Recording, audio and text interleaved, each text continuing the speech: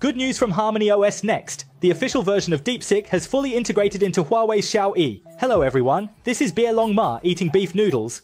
Recently, Xiaoyi updated to version 1.2.10.340. Have you all updated?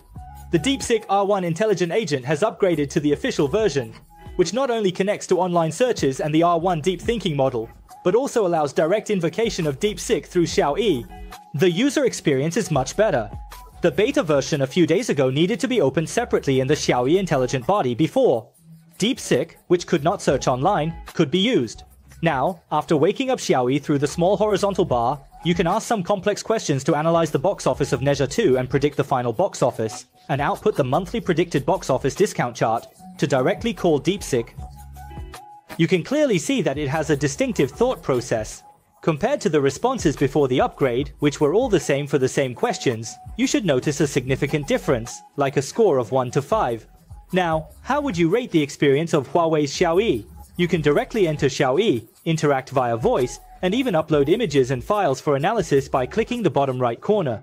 For example, I can upload a photo now. Then click on the power description photo, and Xiaoyi will recognize it.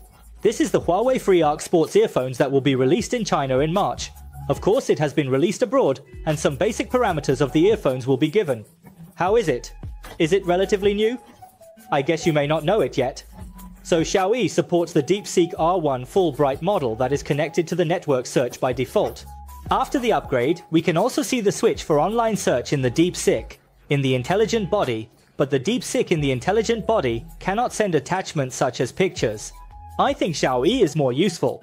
And the English version is deployed on Huawei Cloud Ascend cloud service, so it is smoother to use.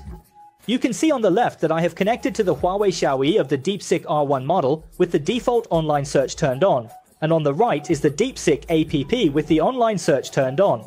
I asked the same question.